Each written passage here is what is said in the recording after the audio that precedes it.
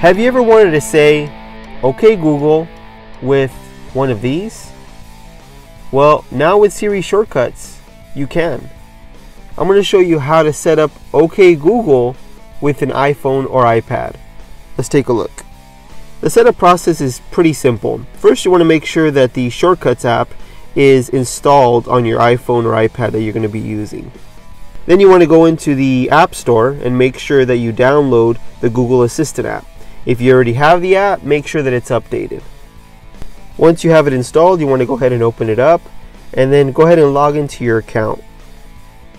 Once you have the setup complete, you're going to see a home screen like this. You want to go ahead and click that right inbox at the very bottom, and as soon as you click that, at the very top it's going to say add "Okay Google" to Siri.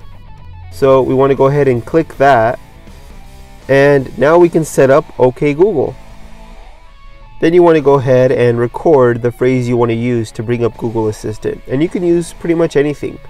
As soon as that's complete, now all you have to say is "Hey Siri," and then "Okay Google," and it brings up the Google Assistant and it's listening to you. You can say something like, "How's the weather today?" You can say the "Hey Siri, okay Google" phrase even when the phone's locked, and it brings up the Google Assistant for you. Now you can access Google Assistant with just your voice. The only caveat is that you still have to use Siri, but you're able to access Google Assistant just like you would on an Android phone. If you're like many of us who have an iPhone but wish you could use Google Assistant with your voice, well, now you're able to. Let me know what you think of the video. Let me know if it was helpful for you. Google made this shortcut pretty easy to set up. Also, let me know which virtual assistant you prefer.